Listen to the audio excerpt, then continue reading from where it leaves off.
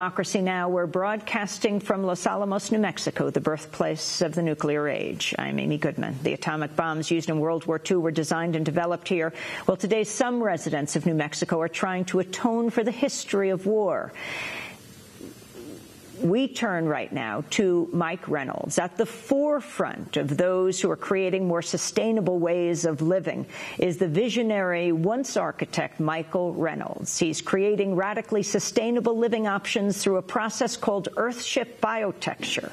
These solar homes are created from natural and recycled materials, including aluminum cans, plastic bottles, and used tires. These off-the-grid homes minimize their reliance on public utilities and fossil fuels by harnessing their energy from the sun, also from wind turbines. We were driving along from Durango, Colorado to Taos, New Mexico, when we saw this remarkable collection, a fascinating collection of structures scattered through the sagebrush along the road. We pulled over and found Mike Reynolds consulting with a carpenter. He brought us into one of the first houses he built. He's been documented in a documentary called Garbage Warrior, and he gave us a tour of one of the sustainable living homes he created. Greenhouse, which is a buffer zone for the house to make the house stay warmer, hold its heat longer. The plants eat the sewage and provide food, and so it just creates a whole different environment, a tropical environment, out of the super cold desert, high desert environment. So the house is a jungle?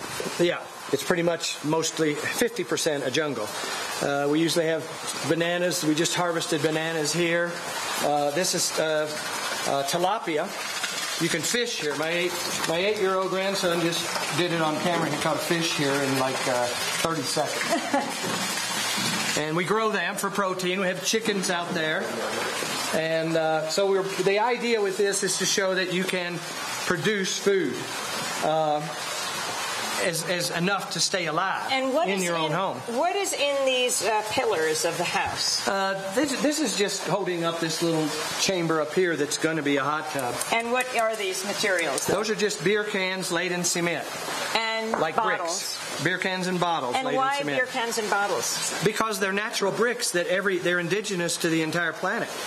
And they're all over the world.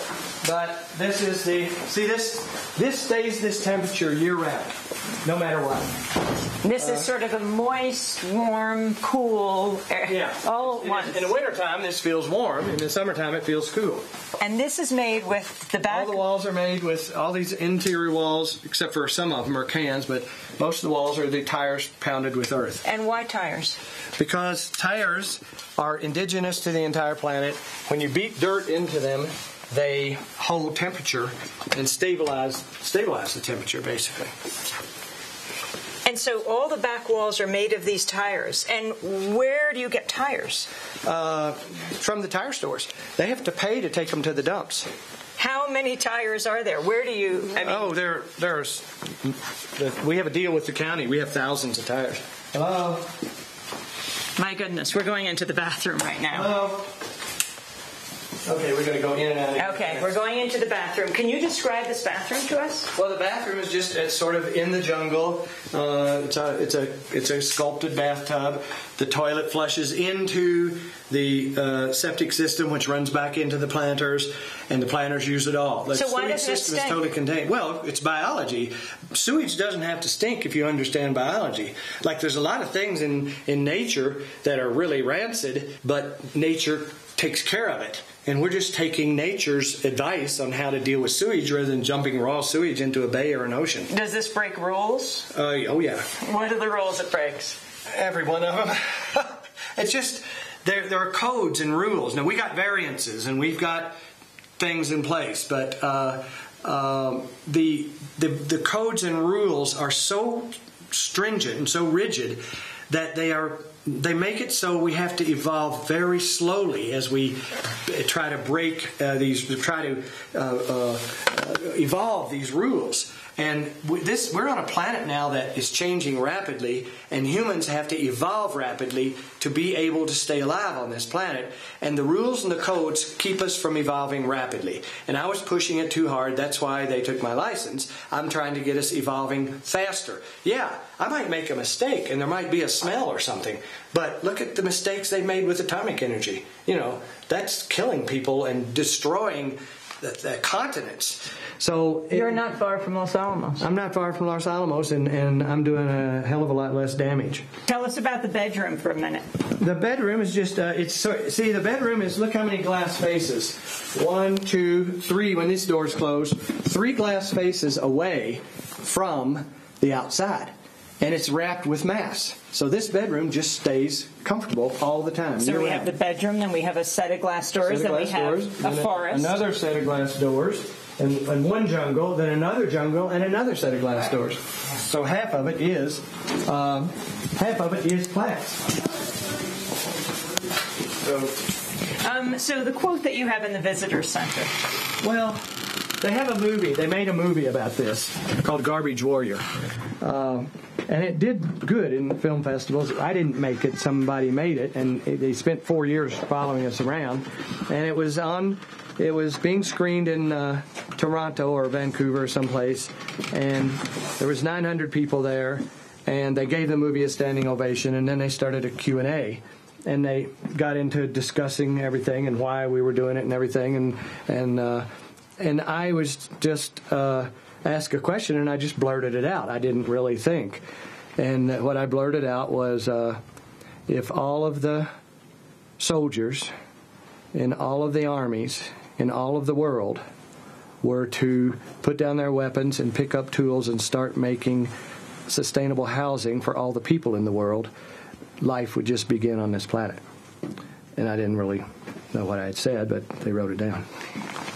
The material up here? This is scrap metal and wood, and we use wood and cement, and some the buildings are 45% recycled materials, I would say. Tell me one more time about being near Los Alamos and what that means, the birthplace of the nuclear age. It really helped me get this law passed because New Mexico was the state that destroyed 10,000 acres to test the atomic bomb. And Los Alamos is over there doing major, major damage for I guess it's for national security is basically what it is. And I'm seeing that from doing this, and I do this all over the world, that if everybody has everything they need, there won't be anybody fighting over anything. Everybody will have everything they need. And this is a way to show people a path of how to get. It's a lot of work. You have to go through a lot of work to get this, but it's a pathway to everything that you need, not dependent on corporations, fossil fuels, governments, oil, anything.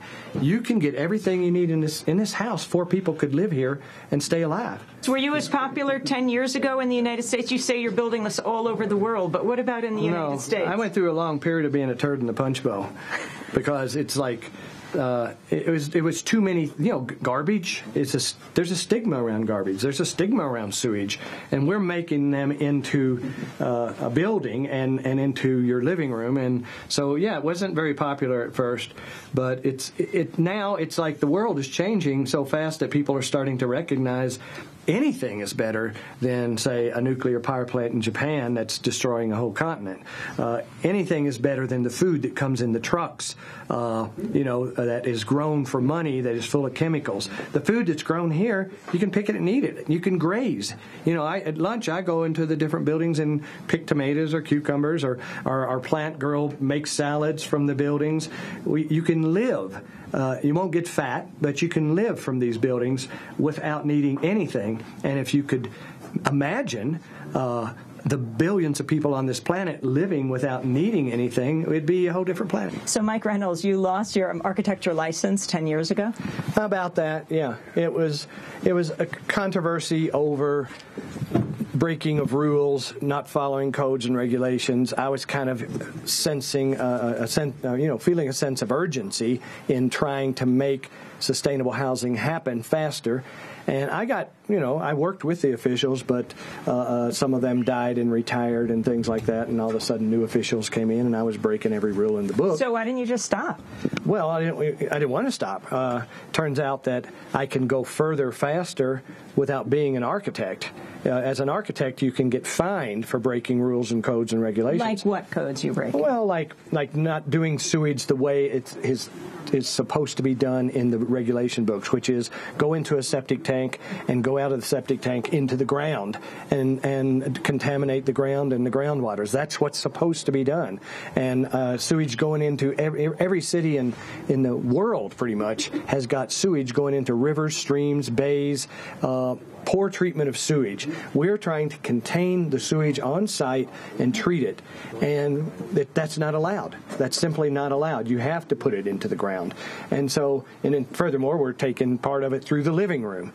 So why that's the not living allowed. Room? Well, all the rooms, because it goes into botanical cells which grow plants, and the plants give you oxygen in the rooms and food. And so any part of the house is considered living, and if the sewage is being treated in the house, that was taboo. Where do you get the water from? We get the water from the sky. Rain and snowfall, and we use it 4 times. We use the water for taking a shower, and then we use the water for running through the botanical cells growing plants, and then we collect it again at the end of the botanical cell and flush the toilet with that same water, and then that water gets treated in a septic or anaerobic system, and then it overflows into more botanical cells that are used for landscaping. So in the end, no water ever leaves the premises that came from the sky. If you're not an architect, what are you? When they wouldn't let me use the word architect anymore, I invented the word biotecture instead of architecture, and I use it all over the world now because architecture is really not standing up to the demands of the day, and so we wanted to create another profession that will address the demands of the day. Architecture is too wrapped up in itself to evolve, and it's not, and consequently, it's making architects are making buildings that require $18,000 worth of fuel a month to keep them comfortable. How much do people spend here on monthly utility bills? If they pay over $100, we pay it for them. Over $100 what? Per year. Total annual utility bill, $100. How do you get away with not paying utility bills? There is no utilities. The electricity comes from the sun, the water comes from the sky, the sewage is treated on site. Everything is by encountering the natural phenomena of the earth. You have everything you need, and you don't need utilities. The utilities are bad because they mine the earth for fuels and make nuclear power plants, but just as bad as that is the infrastructure that they use to deliver the utilities, and then they're all run by corporations and so on, so the people are vulnerable. This building, the people that live here are not vulnerable. They are free people to exist no matter what happens to the economy or anything. Houses go back into the earth as if they're coming out of the earth. You're embracing the earth is embracing the buildings, pretty much like a mother holds a baby. The earth is holding the building because the earth is a source of temperature. Just a few feet below the surface of the earth is a constant temperature, and we're tapping into that temperature and then actually auxiliating it with the sun. And yet you also are building tall row house-like Earthships. We're doing that because there's such a global interest in these, and they're one of the things they're saying is that these are great for rural areas, but they wouldn't work in an urban circumstance. So we're trying to demonstrate that you can do 2- and 3-story row housing using these same concepts, and they'll work every bit as good. So you're building... Mike Reynolds calls himself a biotech. You can go to Earthship.com. This is Democracy Now!, democracynow.org, the War and Peace Report. We were speaking on the road into Taos. And that does it for our broadcast. Special thanks to Suzanne Mitchell, Steve Clapp, Dave Sosno, Karen Ranucci, Dennis Moynihan, and Chuck Skurich. Our Election 2012 Silence Majority Tour continues today in Los Alamos, right here in the Fuller Lodge. We'll be speaking at 11:30. At 6 tonight, we'll be in Albuquerque at the University of New Mexico. On Friday, we'll be at Western New Mexico University.